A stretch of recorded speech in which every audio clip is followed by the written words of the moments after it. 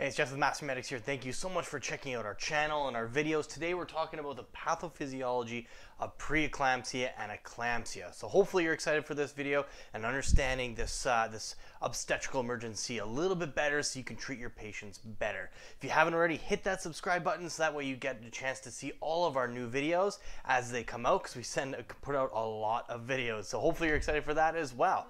Let's get into it.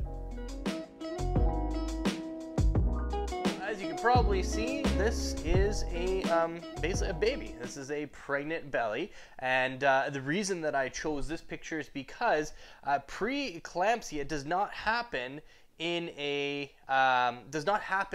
early pregnancy. It doesn't happen in the first trimester. It doesn't happen in the second trimester. It happens in the third trimester, or sometimes 48 hours postpartum as well, up to 10 days postpartum as well. So those are the times that we're typically seeing that. And the case that I put out on Friday, which we're going to go through in just a sec here, that was a postpartum eclampsia that was occurring, and those are the two main times that it can occur: third trimester and postpartum. And so those are kind of big things that we're going to look for. Okay, and so why does this occur? Well, let's talk about what we think is occurring. Okay, and so we have our placenta. Obviously the cord is kind of over here, but I'm going to put the placenta up on this side just so it's a little bit easier to see. Okay, so a few different things in the anatomy here. We have the placenta. Okay, we have a couple little particular areas like so. And the reason I'm drawing them out like that is because we need to understand there's two separate layers here. Okay, we have the myometrium. Okay. Okay, the myometrium here, and then we also have the endometrium. Okay, I'll put that in purple so that should be easiest to see. Okay, the endometrium. Okay, those are the two layers of the placenta itself in order to basically kind of have that barrier for the baby.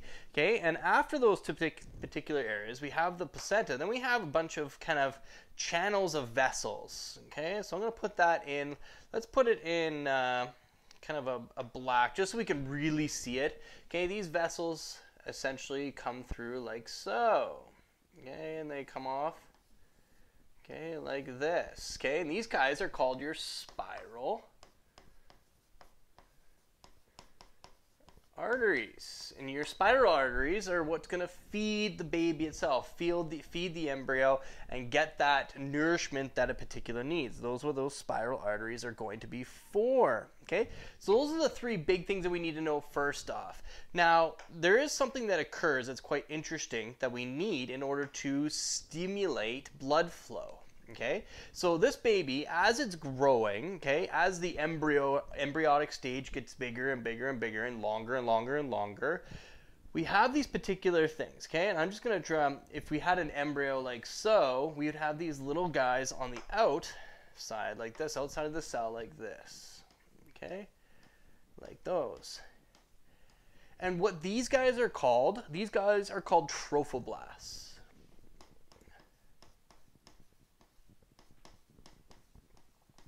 Okay, trophoblasts. And these trophoblasts have a very interesting role. In fact, they are vital in the growth of this embryo. So what they're going to do is these trophoblasts are going to penetrate this endometrium. Okay, they're going to penetrate this endometrium and basically attach to these spiral arteries. And what's going to happen is that when these trophoblasts attach to these spiral arteries, it's going to allow for these spiral arteries to grow and to thicken or enlarge, which makes sense because as this embryo gets bigger and bigger, as this baby gets bigger and bigger, we're going to need more and more blood flow. Well, what's the best way to get more and more blood flow? To stimulate vessels to get bigger. And that's what those trophoblasts will do, is they allow for these spiral arteries to get thicker. Okay, or wider, so that way we have an increase in blood flow. Okay, that is how we stimulate blood flow as this embryo gets larger and larger through the trophoblast penetrating the endometrium. Okay, so now that you know all these pieces that are kind of in play in order to grow this baby, how does it all fall apart? This is the normal process. Where does it fall apart? Okay, well, where it falls apart is right here at the endometrium. Okay, we know the trophoblasts are trying to penetrate this endometrium wall in order to get into the spiral arteries and stimulate the width and the widening and the blood flow. But the problem is that when we have that occur, or in a what we think in an eclamptic situation or preeclampsia situation, is that these trophoblasts are unable to penetrate that endometrium. Okay, so it's unable to penetrate that endometrium, or a smaller portion of them are going to be able to penetrate. So if we have less trophoblasts that are able to penetrate the endometrium, we're going to have a lack of blood flow. Okay, we're going to have a decrease in blood flow, which means that this embryo and this baby is going to have a harder time actually growing. Okay, and so if you make sense, if we go back to remember we said that this typically happens in the 3rd trimester, well, it makes sense is that these trophoblasts, their whole purpose is to stimulate the spiral arteries to enlarge. If it's unable to do that, and we have a lack of blood flow because of the inability to penetrate the endometrium, it kind of makes sense that we would have some problems because this baby needs to grow, and without that blood flow, this baby is going to struggle, okay? And this is where that preeclampsia really comes into play, okay? When we have this decrease in blood flow, and when we have that decrease in blood flow into this particular area here in the placental area, this is going to cause irritation. Okay, it's going to cause an irritation. And from this irritation, it's going to release inflammatory cells and inflammatory responses and indicators. And what it's going to do is it's actually going to irritate smooth muscles, particularly endothelial cells within vessels. So if I was to do a cross section here of a vessel, okay, you have the external and then the lumen itself, you have these endothelial cells, okay, within the muscle portions, the smooth muscle of these vessels. And what happens is that we have these immune cells, this irritation, this inflammatory response due to the lack of blood flow to this placental area.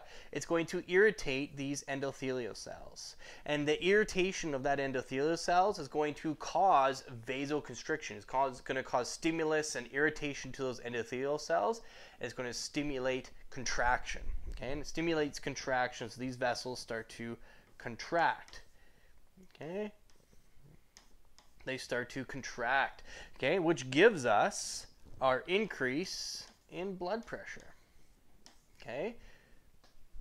So another thing that's going to happen is that we're going to cause that vessel to become leaky. We have an immune response here. We do have irritation of these endothelial cells, which is unusual for an inflammatory response, but we're seeing very specific cells from the placenta that are actually irritating these cells. So like oftentimes when we see sepsis will cause vasodilation because of that immune response. Because of the specific targeting of these endothelial cells from the placental cells, we're seeing vasoconstriction, so an opposite effect that we typically would see. That being said, we're also going to have permeability problems, which means that these vessels are going to start to get leaky. Okay, they're going to start to leak. And that's a very big problem as well, because those vessels are going to leak and create edema.